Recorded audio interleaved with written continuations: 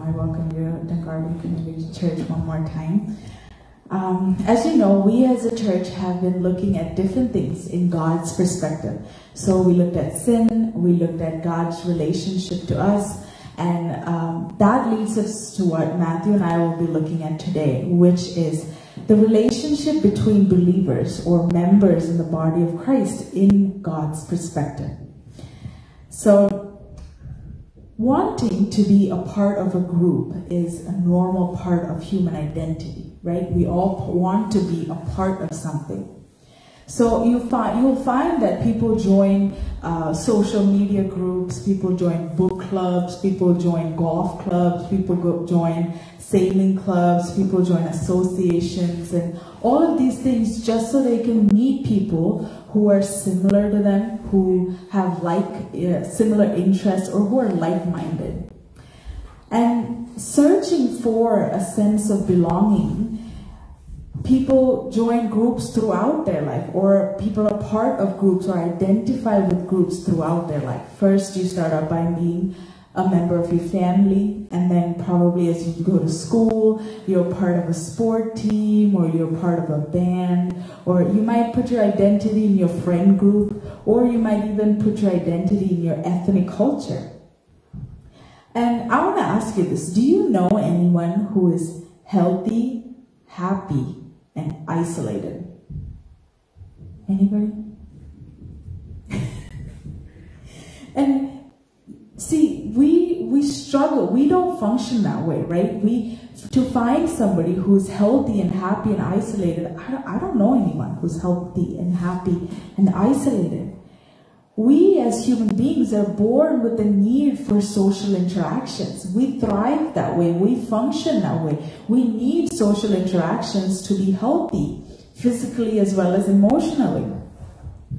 And that's why sometimes we'll even find that introverts, or people who are not so social like some of us are, have their own thing where they don't have to be very, social, but they have to be a little social, and so they can have their own kind of fellowship and their own kind of interactions with people. So I want to ask you this: have you heard the saying where it says that we all, human beings, have a God-shaped vacuum in our heart? Have you heard that? A God-shaped vacuum? See, I believe this is actually true, and I also believe that this is where our need for the social interaction with another human being, or the need for belonging, comes out of that particular God-shaped vacuum.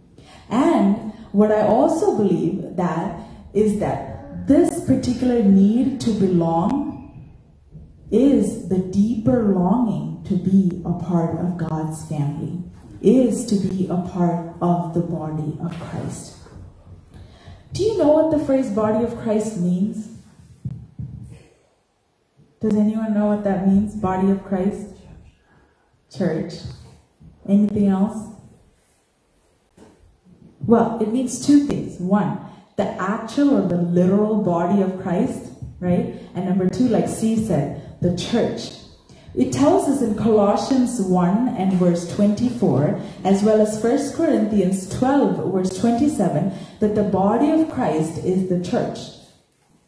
Okay? It means the literal body of Christ as well as the church. So it doesn't, when you say church, it doesn't mean the community center. Okay? The community center is not the body of Christ. But all of us members together, collectively, the church, that church, is what the body of Christ also means. And we read in 1 Corinthians chapter 12 and verse 12, for as the body is one and had many members, and all the members of that one body, being many, are one body, so also in Christ. I'll explain that for you. I know, that's kind of tricky, right?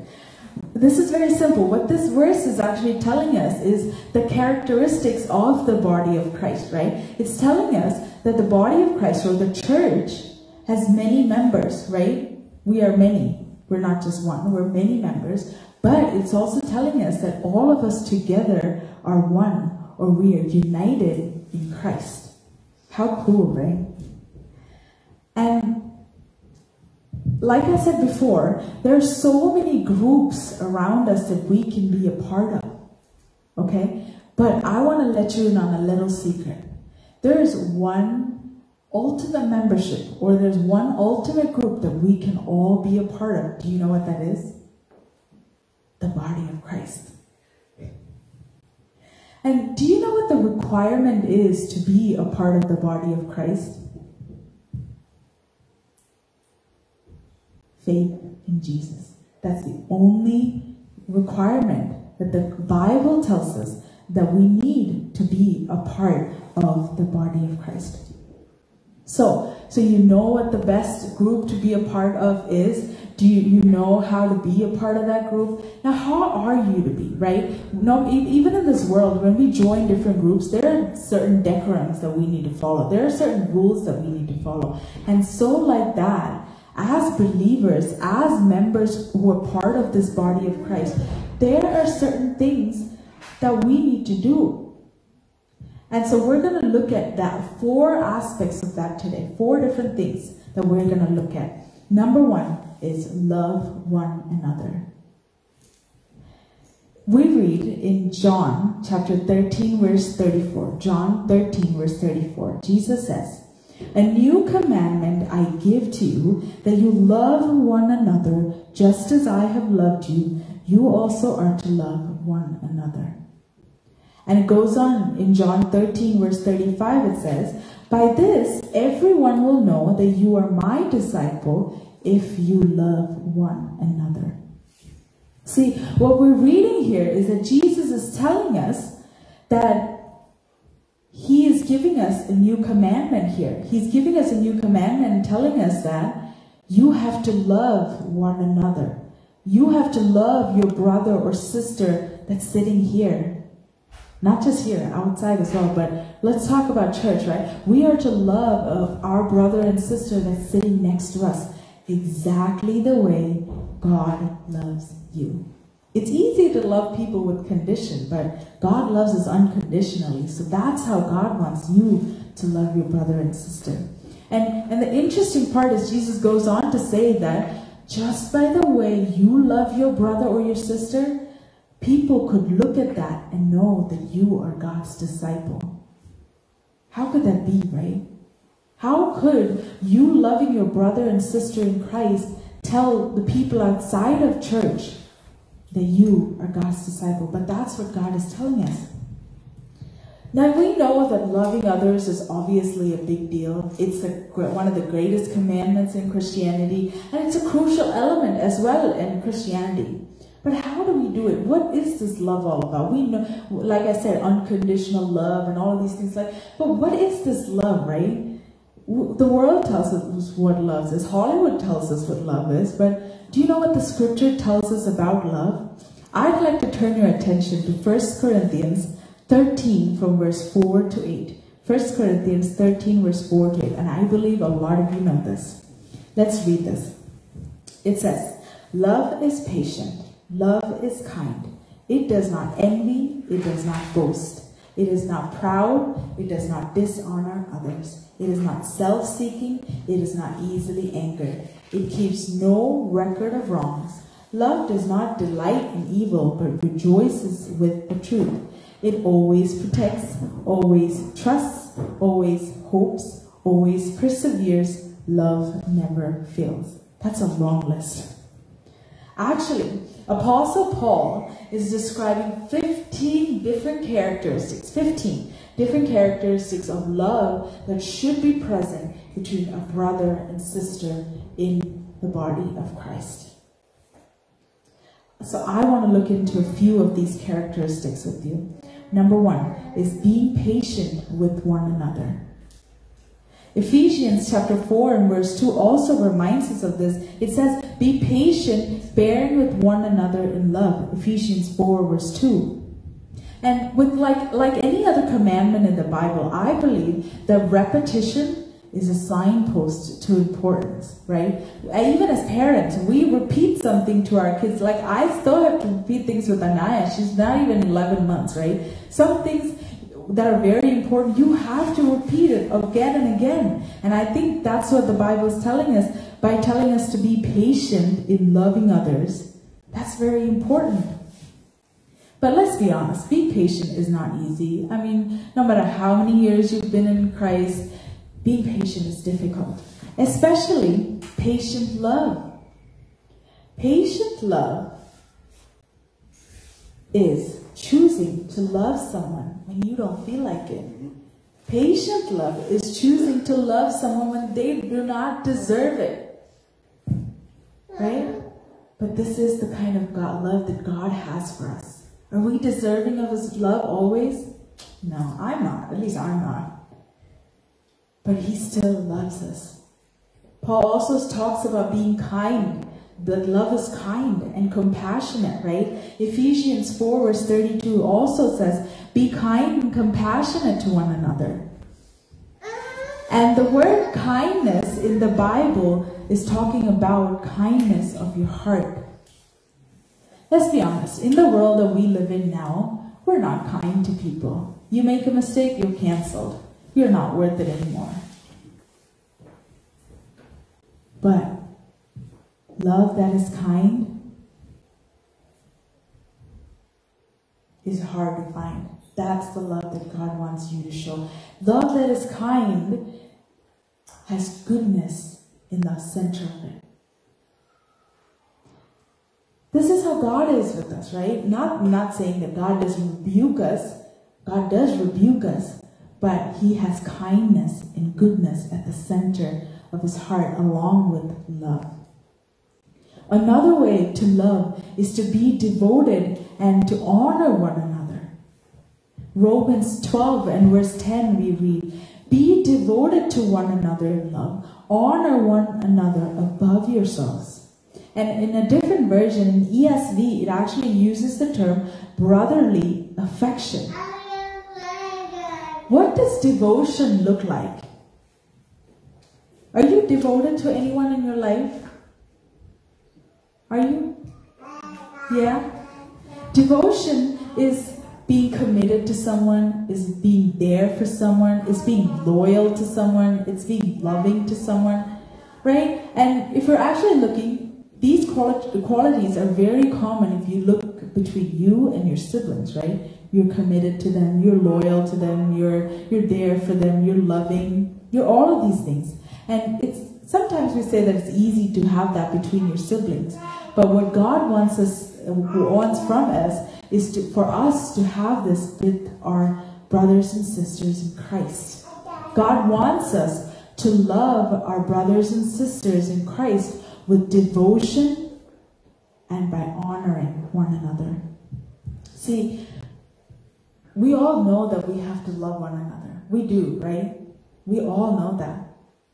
But honestly, what's happening in church is that we sometimes get jealous of our brother or sister when they receive praise or when they receive recognition or when they receive some sort of blessing that we don't have. There's a lot of resentment that comes in us as well.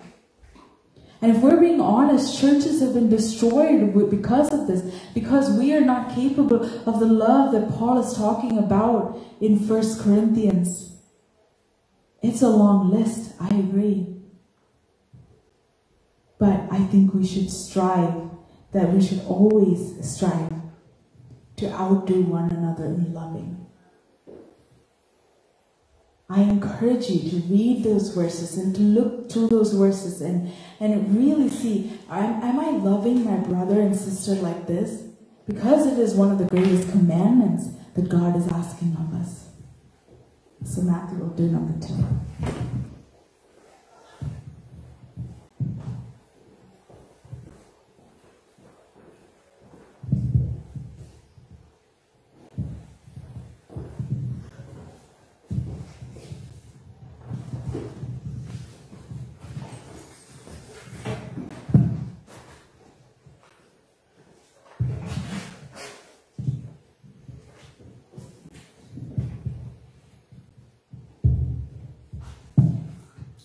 So, second point in relation to between God's relationship, what God wants in relationship between believers is unity. How many of you know the word? How many of you know the meaning of the word unity? Together. Together, yeah, that's right. Oneness. Oneness, yes. So the word the word unity means joined as a whole. The relationship between believers in regards to unity is a crucial aspect of our Christian fellowship. And unity among us is not just a merry concept.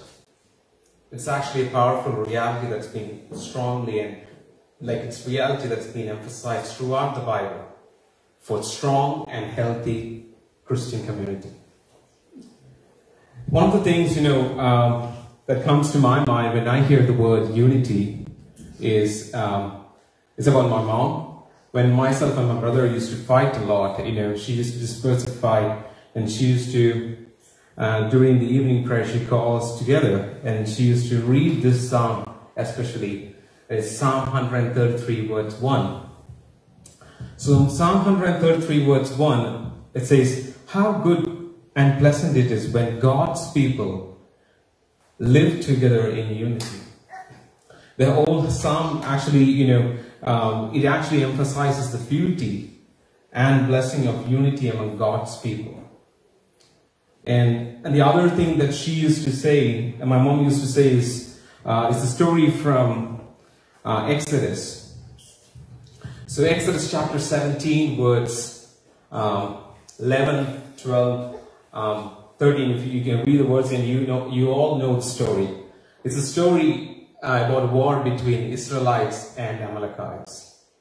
So the story, I'm not going to read the whole scripture. So the story basically is there's a war between Israelites and Amalekites. And Moses goes up to the mountains. He raises his hands and prays. When Moses' hands were held up high, the Israelites were prevailing in the battle. And as a human being, you all know, how long can you hold up your hand held high and pray? For me, it's less than 3 minutes. And so and so, and I need help. So you can see, you can see in the Bible, the fight went on for hours. That's what theologians say. The fight went on for hours, and all that time Moses, had his hands held up high. And you can see two people, Aaron and Hur, came alongside Moses. It doesn't say, they walked together. Like they came alongside. So when people came alongside, so when another believer comes along with another believer, what happens is it shows unity among them. It shows, their visions are one. It shows, that they both have a same idea. Their goal is same. So, and you can see, when you read the scripture, you can see that Aaron and Hur roll up a stone for Moses so that he can sit. And they hold, each of them hold his hands so that Israel prevailed in battle. So this actually shows the power of unity and support in times of spiritual difficulties or in spiritual battle also, or spiritual warfare, whatever you can call. You can say that in 1 Corinthians 12 words 12 and 13. Actually, Sharon mentioned that words a couple of minutes ago, but I would like to read that words one more time. So 1 Corinthians chapter 12 words 12, 13 and 14. Just as a body, though one has many parts, but all its many parts form one body, so it is with Christ. For we are all baptized by one Spirit. So we are all baptized by one Spirit, so as to form one body, whether Jews or Gentiles, slave or free. And we are all given the one Spirit to drink. Even so, the body is not made up of one part, but of many. And in Romans 12, verse 4 to 5, Paul actually mentions the same thing in a different way. Basically these words, what it says is that when we unite in faith, love and humility, we become part of one body in Christ. And this unity goes beyond our difference, our ethnic or our culture, our social differences. And, and it helps us in binding us together in the common purposes of glorifying God. So, Philippians chapter 2 words 1 to 5. Let's read together Philippians chapter 2 words 1 to 5.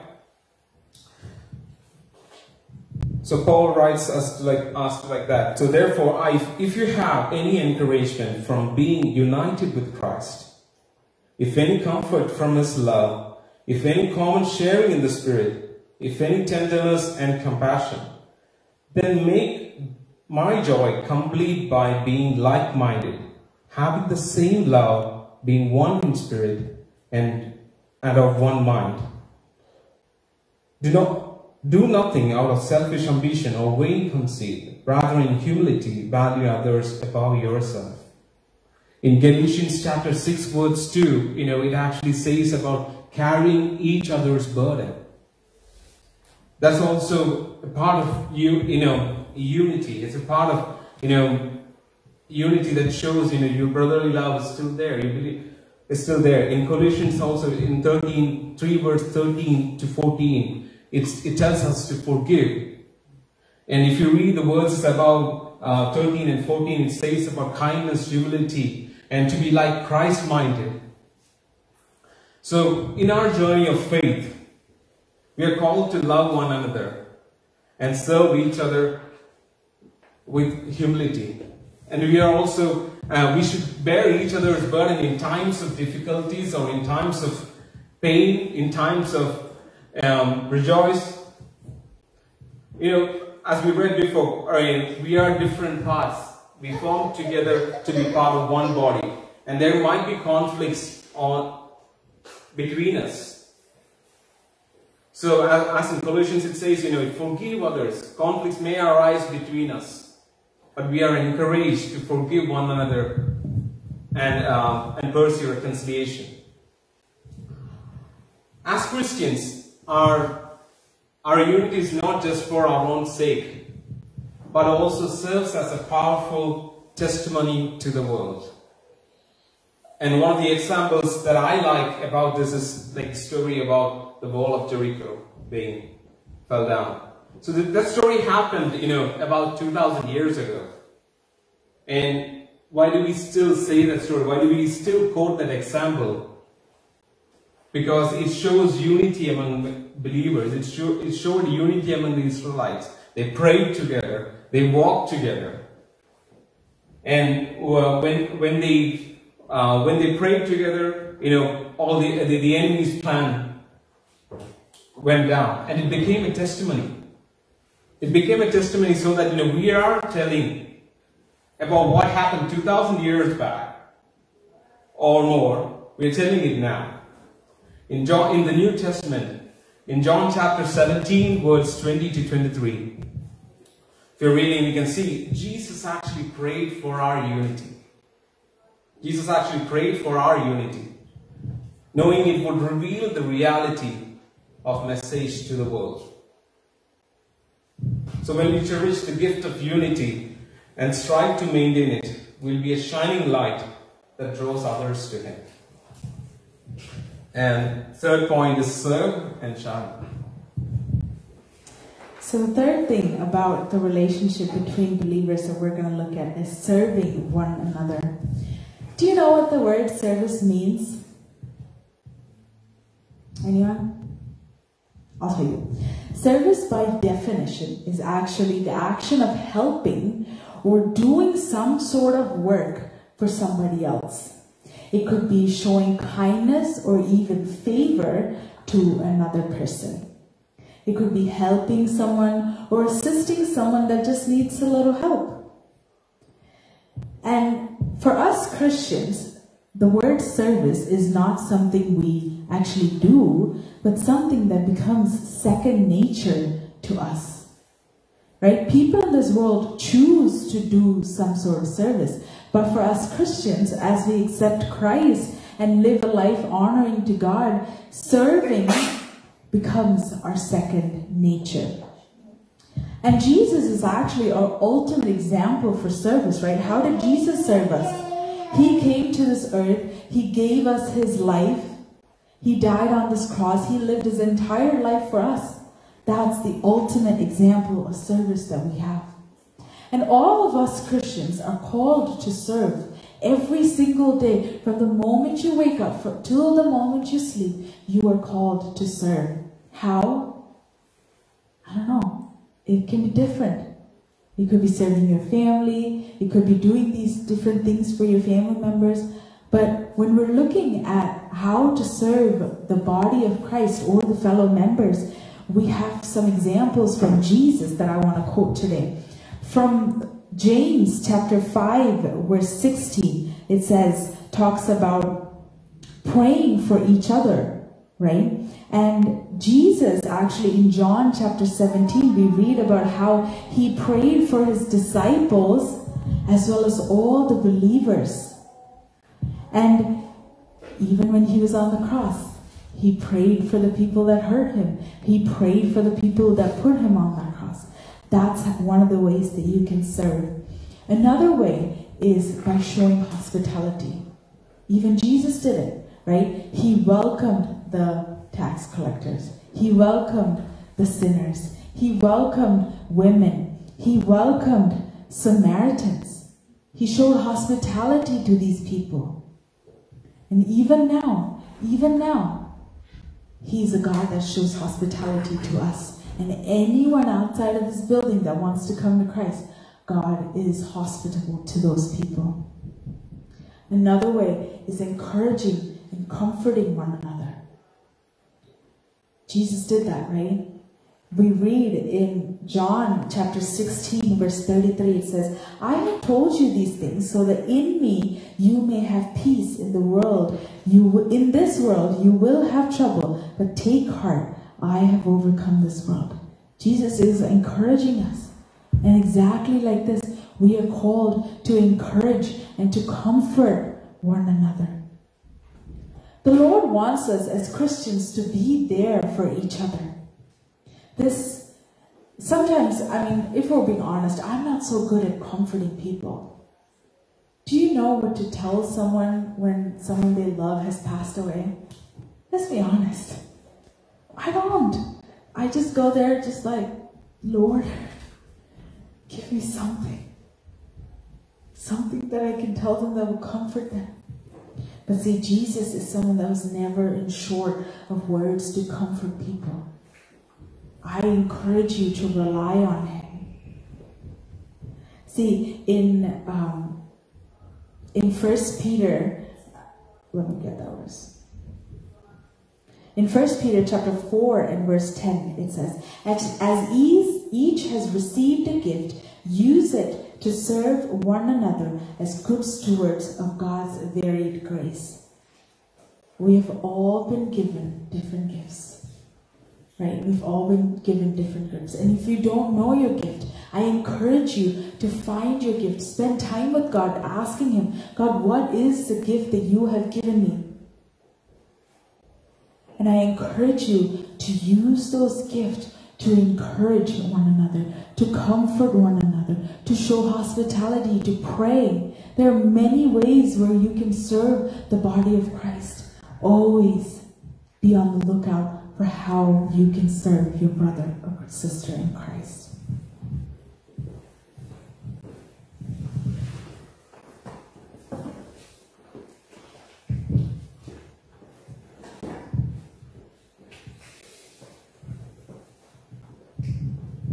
The fourth point that we want to touch is the relationship between believers in relation to teaching. So the relationship between believers in the church in regards to teaching is rooted in the biblical principles of discipleship, unity, and mutual edification. So let's explore these principles with the relevant Bible verses. So in Matthew, let's read Matthew chapter 28, words 19 to 20. How many of you know these words? Matthew chapter 28, words 19. It's mainly known as the Great Commission. So that particular word is commonly called as the Great Commission that God given us to go and speak to all the nations. So let's read Matthew chapter 28, words 19 and 20. Therefore, go and make disciples of all nations, baptizing them in the name of the Father and the Son and of the Holy Spirit, and teaching them to obey everything I have commanded you. And surely I am with you always to the very end of the age. Now Jesus actually commissions his disciples to go and make more disciples, teaching them to observe all that he had commanded. So the verse highlights the importance of believers being engaged in teaching each other, mentoring each other, passing on the teaching of Jesus, and helping them to grow in their faith. And the second principle is unity. In Ephesians chapter 4, words 3, it's written, make every effort to keep the unity of the Spirit through the bond of peace. There is one body and one Spirit, just as you were called to one hope when you were called, one Lord, one faith, one baptism, one God and Father of all, who is over all and through all in all. Apostle Paul emphasizes, the significance of unity among believers, grounded in the essential truths of Christian faith. The passage actually stresses more the importance of believers being united in faith, despite there will be differences among them. As I mentioned before, we might be from different cultural or ethnic backgrounds, but we are all one in Christ. So the unity of believers is a powerful witness to the world and reflects the oneness of the body of Christ. The third principle is mutual edification. In 1 Thessalonians 5 verse 11, Paul encourages believers to edify and build up one another. When you read the words, you can actually understand is that Paul actually says the responsibility of believers to support others and uplift each other in terms of teaching, encouragement, or sharing of their faith experiences. So, in our journey of faith, let us embrace and call to teach and learn among believers through mutual edification and discipleship.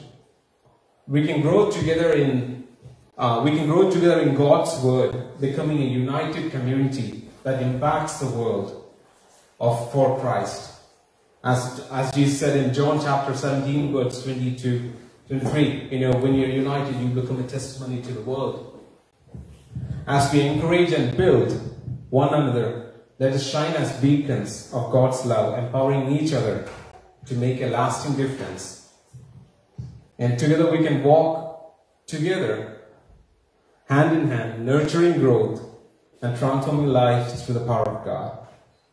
So, my question to you is, how are we doing in terms of these aspects that we have discussed today? Is our relationship with other believers a reflection of God's perspective? Is our relationship with other believers in reflection of God's perspective, like love, serve, unity, and teaching? Are we doing it? Are we having any issues with anyone? So let's take a moment to evaluate our relationship, and let's take a moment and let's evaluate ourselves with these aspects that we discussed today.